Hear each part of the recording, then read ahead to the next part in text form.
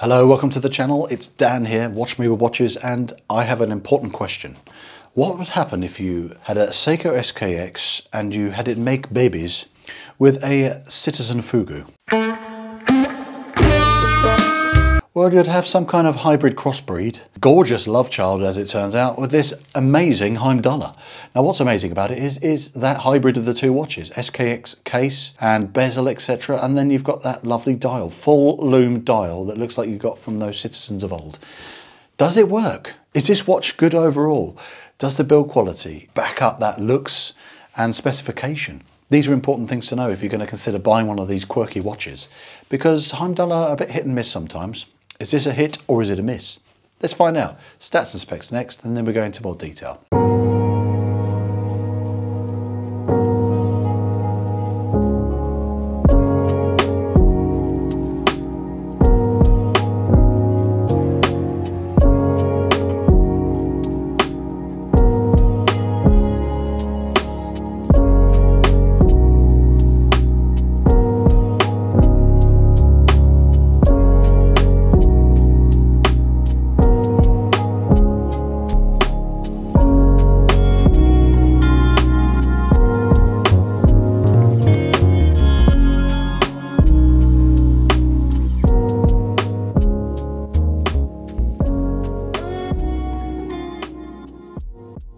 So there's a crucial statistic I just missed from the stats and specs, and I need to bring in my good friend Gipas. If you're new to the channel, Gipas is a trusty friend of the channel who assists with the weight of the watch, and this has been sized up. And I have an average man's wrist size, so you know, ballpark figures, it's going to weigh quite a lot. It's 179 grams, so it's a bit of a weighty beast, but anything less than 200 is okay. 150 is ideal for most people.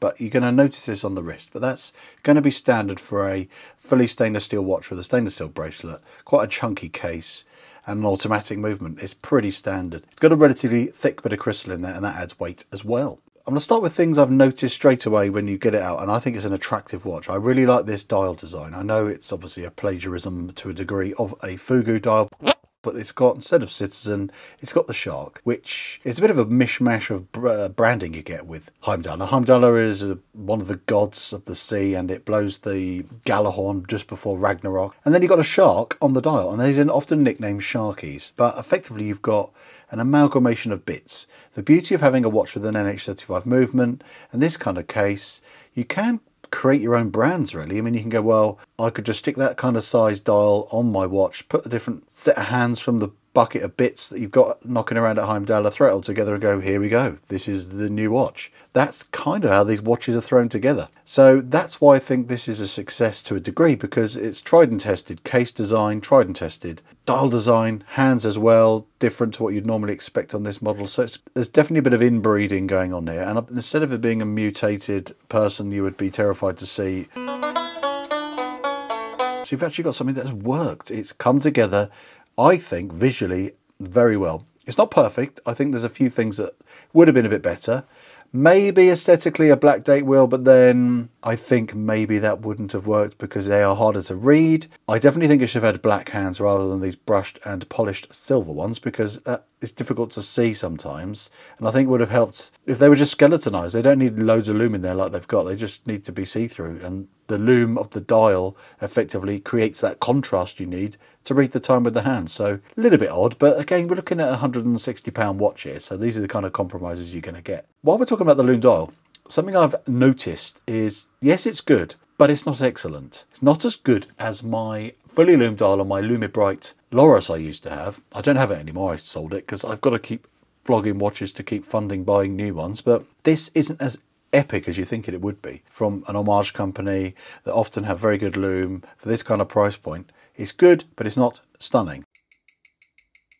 Running very well in this one, actually. While we're talking about the movement, it's running at +2 average. I put it in 4 different positions. A criticism, though, whilst we're talking movement related-ish, is this screw-down crown. I know it's going to be tricky with gloves on to a degree, but this designer crown guard has always been tricky. But it's not helped if the crown, when it screws in and out, especially on this specific watch, is not very easy. It's actually a little bit tricky to get it to bite properly. And so that's one tactile thing which is a little bit squiffy and a bit tricky. But let's talk about the bezel action. that's always something you can gauge the quality. Let's see the alignment first. That is good, not absolutely perfect, probably 0.5 mil to the right if I'm being ultra critical. Actually, while we're here, the pip at the 12, the pip within that triangle at the 12 is slightly too far to the right. But anyway, we'll go back to some more bezel related things a bit later on. But nice grippy bezel. It feels a little bit unrefined, and by that I mean it's got a positive action, it's quite consistent feel, but it just feels a bit too notchy, if you know what I mean. It feels like there's tiny bits of grit in there. It's hard to describe other than that. It just feels a little bit too stiff. It's just slightly different to what I have actually experienced on an SKX. It looks the same, but the actual SKX is not quite as grippy as this. This seems to have a slightly more gnarly edge to it, but it isn't rough, but it has better grit. It's got a good sound to it actually, for while we're talking about bezel action and bezel sounds. Really good polishing on here actually, really smooth, almost like glass, really lovely, and the contrast between the polished elements and the brushed is extremely good. Normally there's scruffy bits around here where you get a bit of over brushing or over polishing going on. I can't find any there. There's very minimal play with these end links, which are solid, which adds to the robustness of the strap and how it feels. And while we're talking about the strap, I'll just say it's got these push pins, which are okay. They go in and out very easily. Definitely what you expect at this price point. And this clasp is actually very nice, really good quality. But it's pretty much the same as the clasps that you can buy for about £4 to £5 on AliExpress. And they've obviously had it branded, but I've had experience with these clasps and they are very good indeed. And this fits very comfortably, this watch. It's about a 2 mil taper on this bracelet, very, very minimal. And that probably explains why this weighs so much, because there's lots of metal going on. It's a very nice, chunky beast of a watch. And the all brush look, apart from the polished sides, works really well with the polished sides of the watch. So I think it all seems to be uniform. It all works very nicely. You can get this also with a Jubilee style bracelet. I can't find any fluff or dust anywhere under the dial. The AR coating isn't too garish. As you can see, a slight purpley blue hue on there. Sapphire's got a beveled edge on there, which is nice. Very much, again, like what you'd get on a SEIKO. So it's got that feel of a SEIKO, but being a lot less money. Still has quality control issues, but very minimal. Brit like a SEIKO, but then you've got that amazing lume dial, which is so much fun. I do like this index at the 12. It almost looks like the Transformers logo. Transformers. That's just paying tribute to what you get on the Fugu, but it does look really smart. The other thing I wanted to show you, which I forgot earlier, I've mentioned the issue with that bezel pip there, but the machining on, especially on the 10 here, is not very good. It's a bit sloppy. It's a bit like they used a slightly dull drill bit when they were milling that out. Best way to describe it. And the paint filling isn't always very neat or very good. And this is a personal thing, I'm always a bit unsure of a fully polished back, apart from the little bit of etching and brushing and that bit there, but these scratch up so quickly and easily. I think they should just do brushed case backs, to be honest. It's not worth it. And as we're going super duper lume on this watch, it would have been quite cool if they'd bothered to get the loomed bezel inserts, which you can get for this kind of case size and this kind of SKX insert.